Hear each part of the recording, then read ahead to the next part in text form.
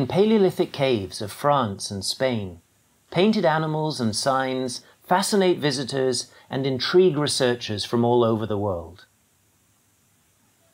Color, particularly red ochre, plays a prominent role in most human cultures. But when were pigments used for the first time? Did our ancestors use them for symbolic purposes?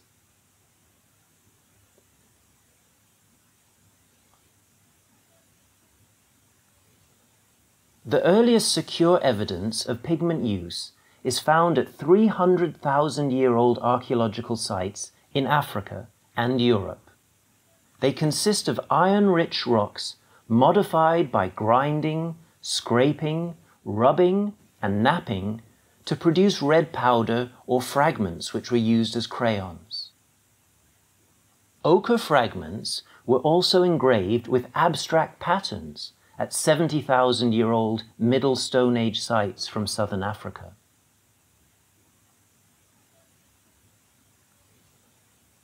In spite of its key role for the emergence of our species, ancient evidence for pigment use is only beginning to be uncovered in East Africa. A remarkable example of ochre exploitation in this region comes from Porc-Epic Cave, an archaeological site located a few kilometers from the town of Dawa in Ethiopia. Discovered in the 1930s by the French adventurer and writer Henri de Montfrède, and excavated by the famous French archaeologists Abbé Breuil and Paul Vernert, and later on by a team led by the equally famous American archaeologists John Desmond Clark and Kenneth Williamson, the site features stratified deposits dated to around 40,000 years ago. When I started my study, it was known that numerous fragments had been recovered at Porc-Epic, but nobody knew how many, and they had never been studied before. My work has shown that the site has yielded by far the richest ochre collection ever found, consisting of more than 40 kilos of modified fragments of ochre, associated with 23 stone tools to grind and pound the ochre pieces. We found that after collecting various types of red and yellow ochre and bringing them to the site, Porc-Epic inhabitants processed them with different techniques, such as grinding, scraping, and pounding to produce ochre powder of different coarseness and shape. Chemical analysis of the residues identified on the grindstones demonstrate that these tools were used to process different types of ochre. Concentrations of ochre fragments and processing tools identify areas within the cave in which pigments were preferentially processed.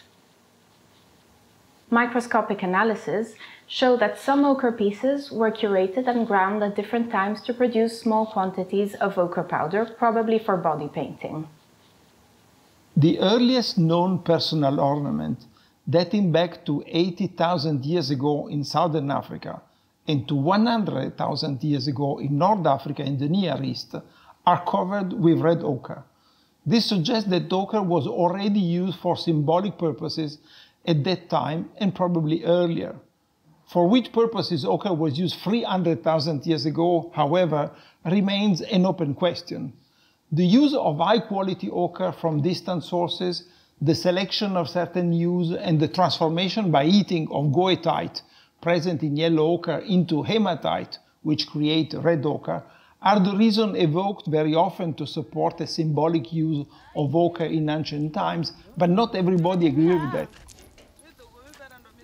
Traditional societies use ochre for both symbolic and utilitarian purposes, such as tanning hides, prevent insect bite, and protect the skin from the sun.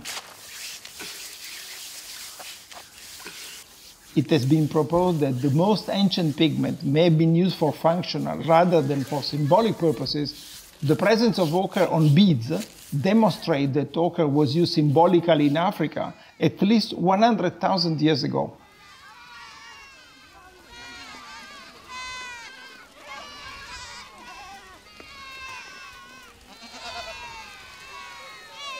This debate has stimulated an interest for traditional societies who still use ochre in their everyday life.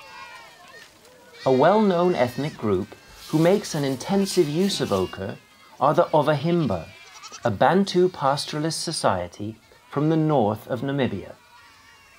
Ovahimba women cover themselves with a mixture of finely ground ochre powder and purified cow butter. Large amounts of ochre are incorporated in their hairstyles. The braids they create are often lengthened by adding bits of woven hay, goat hair, and artificial hair extensions. In East Africa, ethnic groups of the southern Omo Valley also use pigments for body decoration and have a traditional knowledge of ochre processing and application. Perhaps the best known among these groups is the Hamar.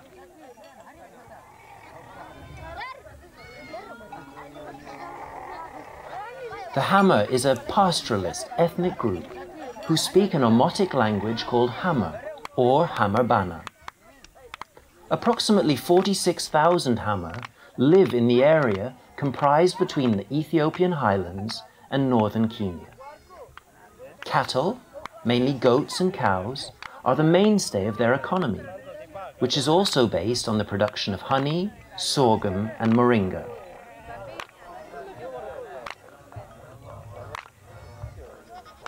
Although fully connected to the outside world, the Hamar are attached to their traditional culture, rituals, and attires.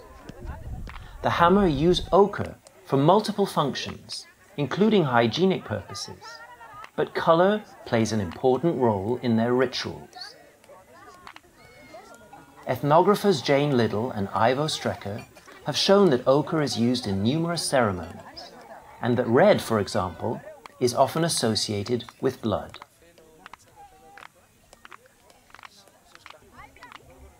Pigment is an inherent component of Hamar culture.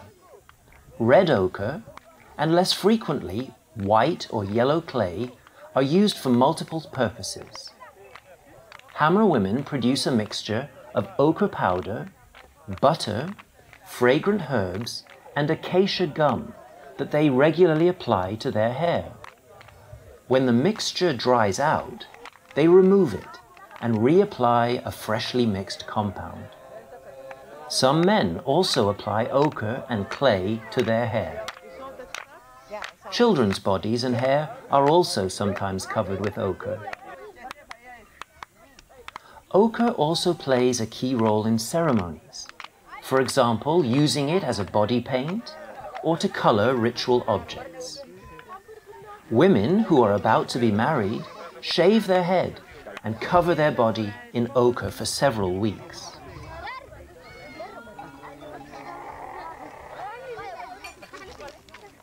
An expedition to the Hamar country is organized with the aim of documenting how ochre is acquired, processed, and used to make the traditional Hamar women's hairstyle. The researchers intend to document these vanishing practices and acquire knowledge that may help them to interpret ochre use in Paleolithic times.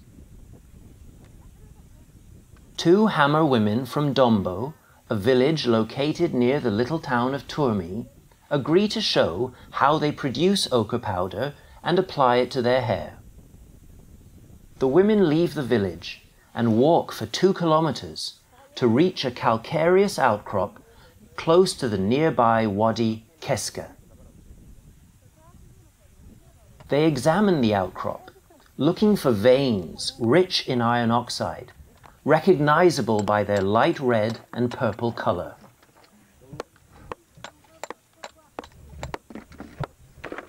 When easily accessible, fragments of the sought rocks are chopped off with heavy stones. Difficult to access veins are exploited by hammering a drill bit or a pickaxe head with a stone. Recovered rock fragments are carefully examined, and those considered of good quality kept in a container made out of a calabash.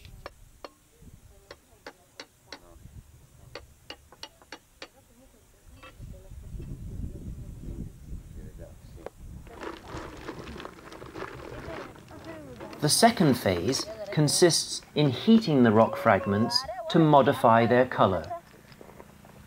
The rocks are transported to the bush next to the outcrop. A fireplace, in which the rocks are placed, is built with branches.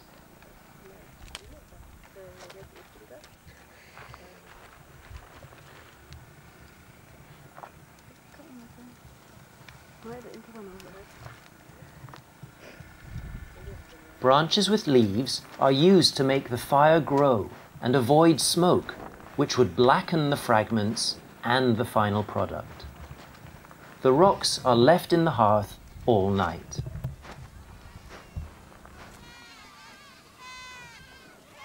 After one night in the hearth, the rocks have acquired a bright red color and are ready for processing.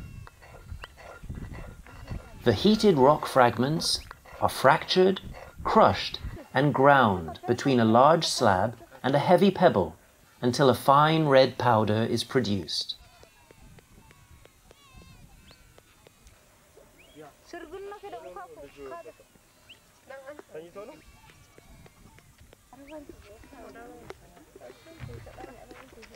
Back at the village, the two women prepare the binder that will be mixed with the ochre. Acacia gum is carefully pounded. Afterwards, it is mixed with butter and coffee. The compound is gently blended until it becomes an almost liquid substance. Then it is kept in a calabash recipient inside a hut.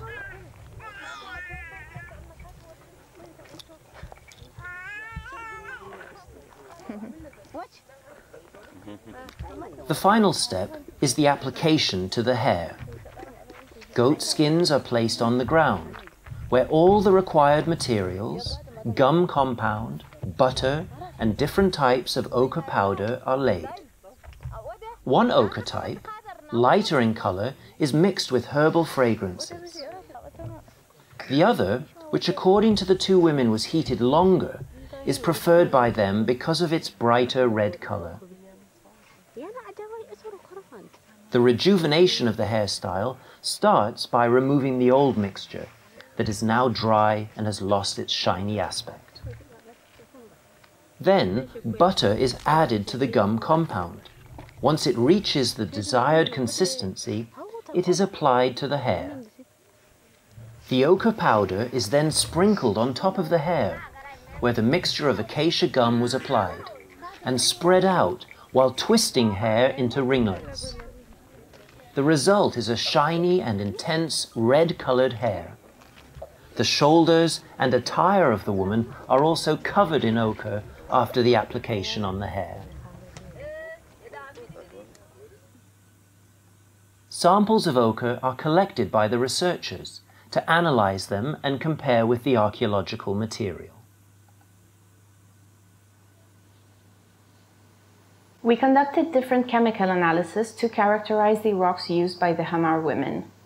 Scanning electron microscopy coupled with EDS microanalysis identifies the elemental composition of the ochre pieces and allow us to document the morphology of the rock at a microscopic scale. The heating of ochre is particularly interesting to us as there are cases of thermal transformation of ochre during the Paleolithic.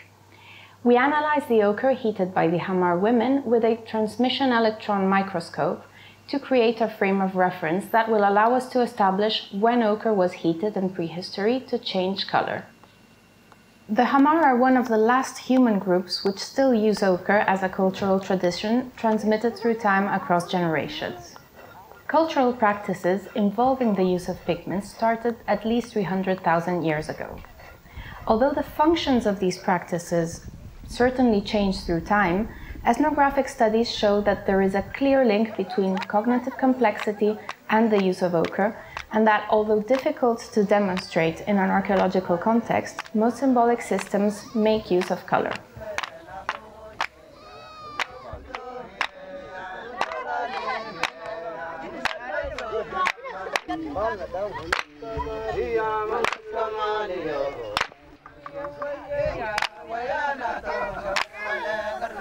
Although we must be careful when comparing traditional societies with past human groups, ethnoarchaeology opens a privileged window onto the link between material culture and human behavior, and is therefore essential to our understanding of human societies and their evolution.